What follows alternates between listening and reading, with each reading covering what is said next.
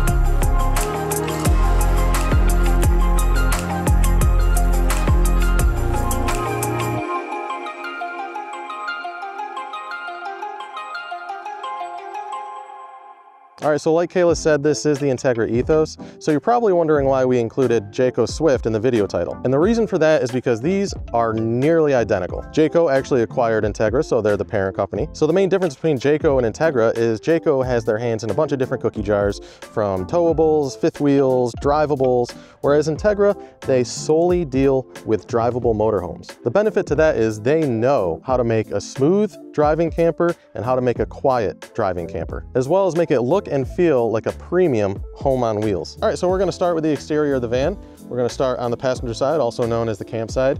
These are power mirrors that fold in automatically. They do have two mirrors within each mirror, so the wide mirror on the bottom and the normal mirror on the top. You can adjust both of them, and they do have blind spot indicators. Moving on, we do have a running board with 5 steel points of contact to the frame, nice and sturdy.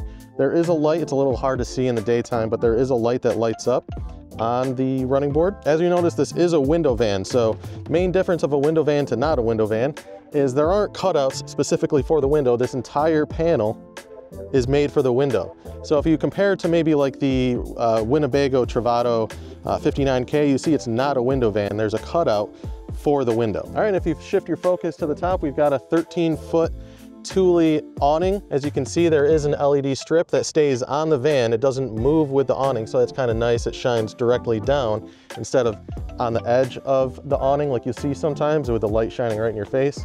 This stays right on the van, so it shines the light nicely down on the ground. So the awning is armless, but it does have leg supports that I would recommend using. You can either put them onto the ground or they go right into this little thing here. There's one in the back that we'll move back to in just a minute. All right, moving down, behind the running board, you'll see a little hookup right here for propane. So if you want to hook up maybe like a grill or a stove that takes propane, this does have a built-in propane tank that you can control and turn on. So we'll get to that when we get to the off-camp side. All right, and then behind the extra propane hookup that you have here on the campsite, you'll be able to see Entegra's version of Jayco's J-Ride, which they call the Hellwig Helper Springs. And what they do is provide a little bit more rigidity to the ride, as well as those rubber mounts that you see absorb a lot of the road's vibration, which again, helps out with that nice smooth ride. All right, now moving back, obviously we have a little window here that we can open.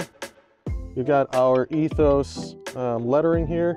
We've got 12-volt hookups right here if you want to hook up any electronics on the outside. And here's the other support that we talked about in the front. All right, moving on to the back. If you point your direction down here, we've got a little container to put our sewage. We'll get into that in a minute. Below the bumper here, obviously we have a little 2-inch receiver and both hookups. If you wanted to tow something, I believe the max limit is 3,200 pounds.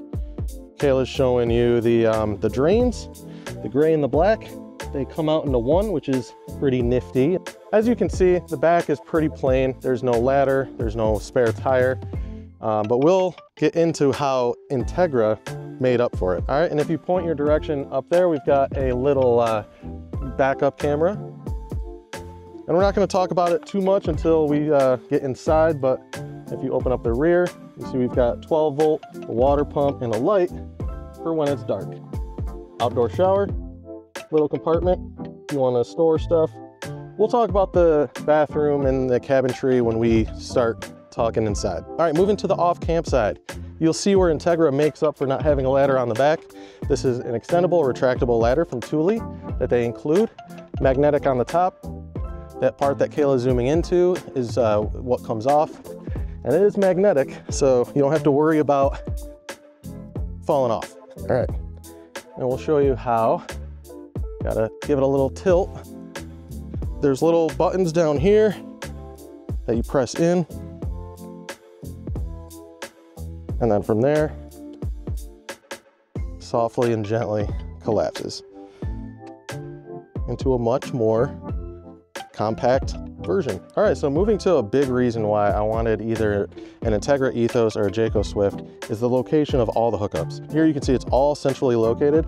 So if you look at other vans, sometimes maybe there'll be hookups in the middle of the van, some back here, and some even on the inside of the back door, which is super inconvenient. So everything's here, and just for convenience, there's a little light that turns on if you're hooking up at night. All right, so we're gonna start left to right, starting with a cable or TV satellite input, if your campsite has that. 30 amp hookup. Got your city water, your black tank flush.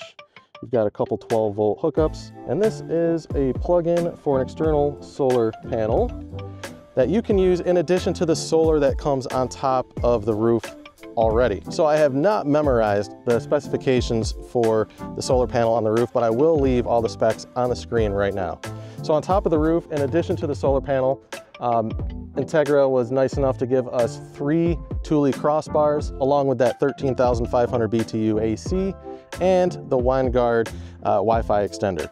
All right, and below our hookups, obviously we've got the drain, and this is the exhaust of the generator that comes pre-installed underneath the van that draws fuel directly from the van's gas tank. All right, so moving up, we've got the exhaust for the Truma. We'll get into this when we talk more on the inside about it. All right, and then if you shift your direction down here, this is the propane that we talked about on the campsite. This is where you fill it and turn it on and off. This is just the exhaust for the actual van itself. This is obviously just where you fill up. We actually rented a van in Alaska where the door opened the opposite way, but you could only open it with having the door open. So in those situations, when you're getting gas, you have to have the driver door completely open in order to fill your fuel. Here you don't. All right, and finishing up the exterior of the van underneath the hood, we have a 9-speed transmission paired with the Pentastar 3.6 liter V6. Rides like a dream. All right, now for what you've probably all been waiting for. Let's check out the interior of this thing. Come check out our crib. Okay, welcome to the interior of the 2024 Entegra Ethos. So first thing to note is how comfortable these leather seats are. Nice plush, white, perforated. I would say ventilated, but I don't want you to get confused as if they're cooling, because they're not. But they are super comfortable. The armrest is adjustable, so you can set it at whatever height. All you have to do is just scroll along this little thing, and it changes how high or low the armrest is. One thing to note is both sides have it, and I make mention of that because our van in Alaska did not have that on the passenger side. Incredibly annoying. Brand new upgraded steering wheel from the previous generation. One huge improvement from the previous generation is the info center here. Built-in Android Auto, built-in TomTom navigation, which does show up on the little speedometer area here. So another cool thing about the info center is that it has the option to create multiple unique profiles. So Kayla can have her own profile when she's driving. I can have my own profile when I'm driving, obviously unique to our phones. And that means we can have our own home screen, our own applications, our own home tiles. Everything is unique to us in the info center. Sorry, I won't spend too much time on the info center here because I know the camera's frame rate is gonna make it all wonky, so we'll move on. One of Kayla's favorite parts, wireless charger. One thing that we're not really fond of is how low these cup holders are. There are things that you can 3D print to have something maybe up in this area, which we might look into, but there are cup holders way down here on the doors. All right, and then one nice little safety feature is the lane assist. So if you are getting a little complacent, which you shouldn't be driving a rig like this, but if you are getting a little complacent, this does have lane assist. So if you do maybe venture off on the line or so, it'll correct you. So down here, there's an emergency start just in case, for whatever reasons, your battery goes dead. It does have a safety feature where it saves just enough juice to connect both batteries, that being the engine battery and the house battery. It makes a connection between the two, just enough to get it started and back on the road again. So one other hate it or love it feature that this van has that you can turn on and off, which currently we have off, is automatic high beams. So if it detects an oncoming car, it'll turn the high beams off, and once the car passes, high beams are back on automatically. The reason why we have it turned off is because sometimes it'll detect an oncoming car, but really what it is a reflection off of a sign. All right, so moving along to the passenger side, we got a couple inputs here, USB-C, USB, little 12-volt cigarette lighter. Kayla's going to demonstrate our glove boxes, and I say that plurally. All right, so we got one on the bottom, nice little area there, and a nice little area up on top. Now let's check out the back. So the only downfall with this is it doesn't lock into place. And then a safety feature with the van is if the seat is in any position other than facing forward, the van cannot be put into drive. So starting in the rear of the cab, we have some storage up here above our heads just for little things. Then we also got storage up here, and this bag up here has all of the window coverings, which are for the whole driver's side, as well as we have one that buttons here for the slider. So then we'll start in the back. This is something I really wanted. It's a cool little table. John can unload all his footage at the end of every day, make a little food here. And then also underneath, the nice thing when you're unloading all your footage, you got your USB ports as well as your regular electrical power here. So then you can see we got our nice little shade. So when we want to get some air, we don't want to worry about any bugs, especially out west. All right, so moving on back to the kitchen area. We got quite a bit of storage here. Got a little floor one. We've added our little odds and ends drawer. And then we're moving over here, our main kitchen storage. Pretty good amount of storage.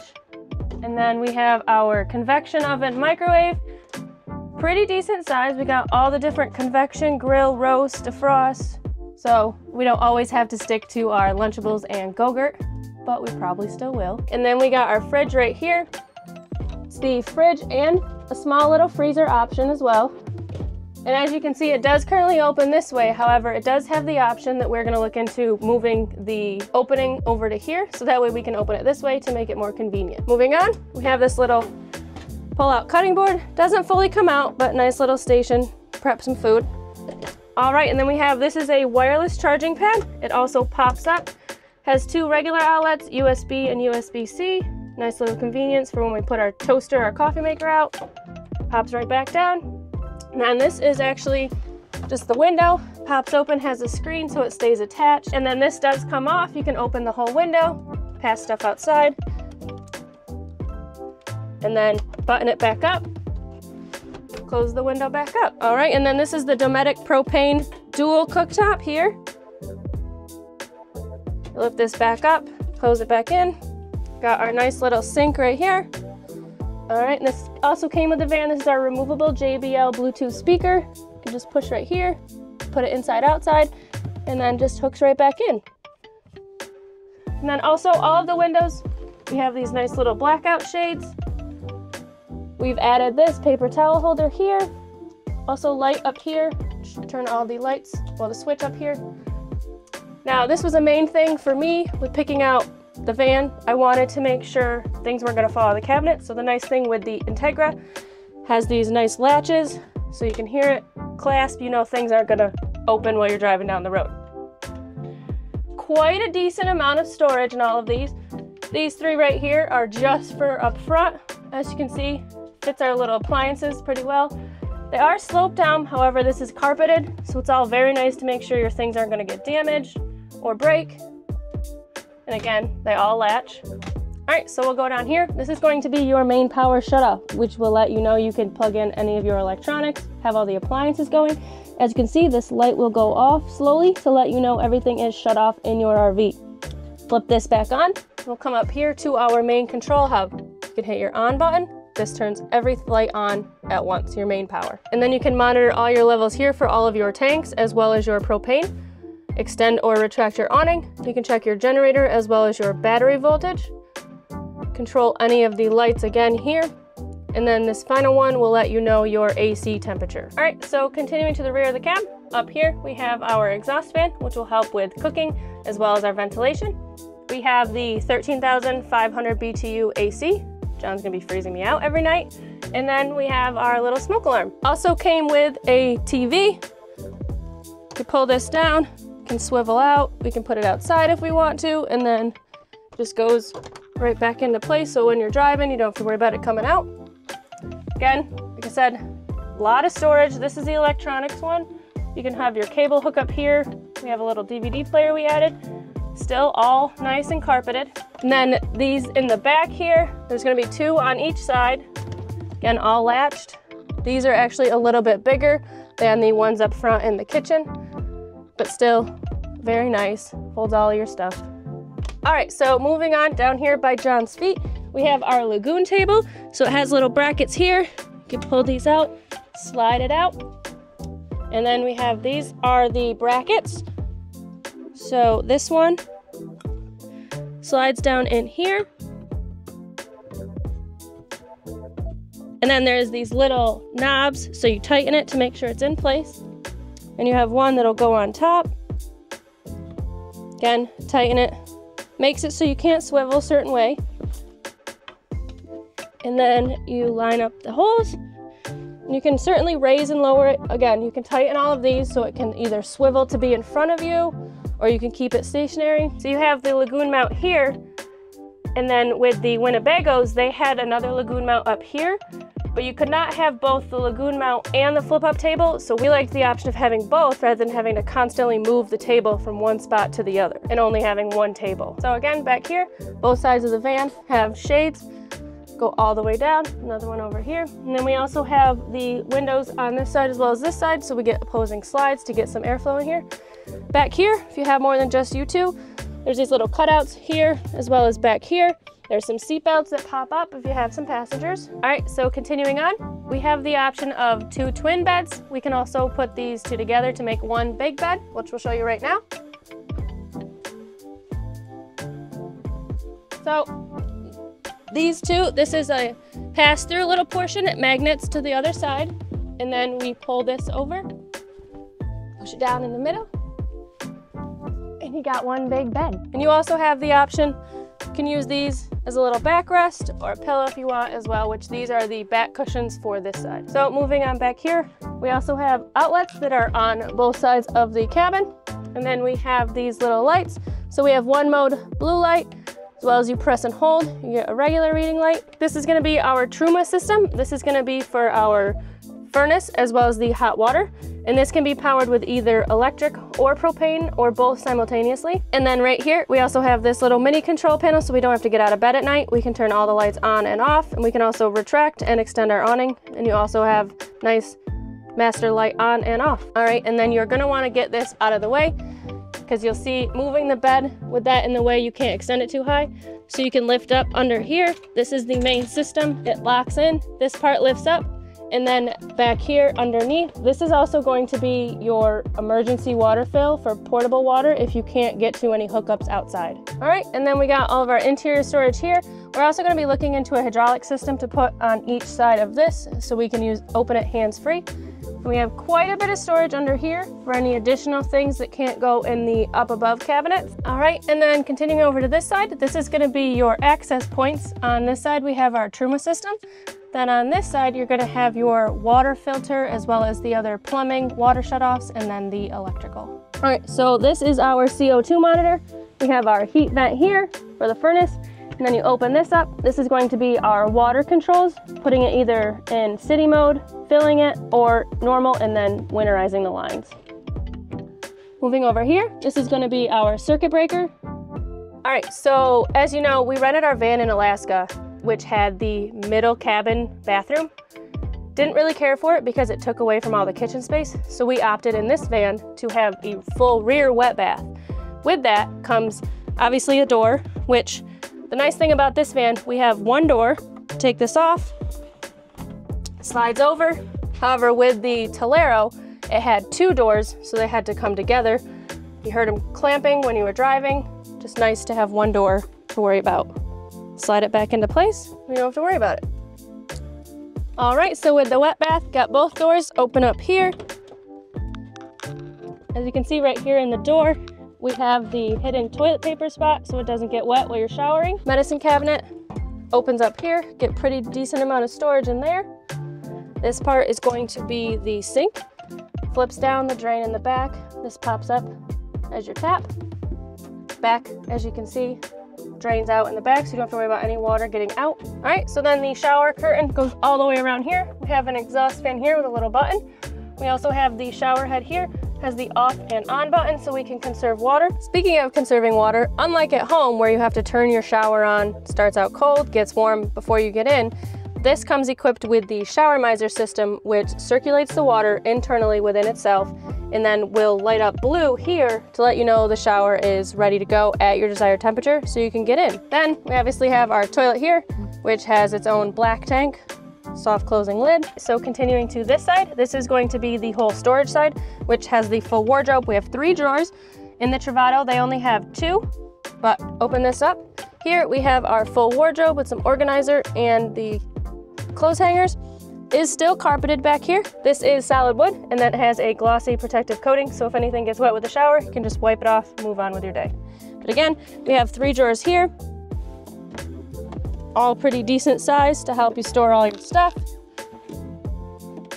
And that wraps up our wet bath. The only downside we have with the bathroom being in the back is with our Alaska van, we had the option, our table was at the back of the van.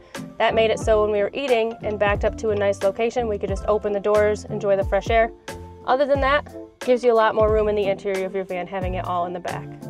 And that's going to finish our complete tour of the 2024 Entegra Ethos. We hope you love it as much as we do. If you have any questions, feel free to leave them in the comments down below. If you're interested in watching us put it to use, feel free to subscribe to our channel. My name is John. I'm KP. Thanks for watching. Later.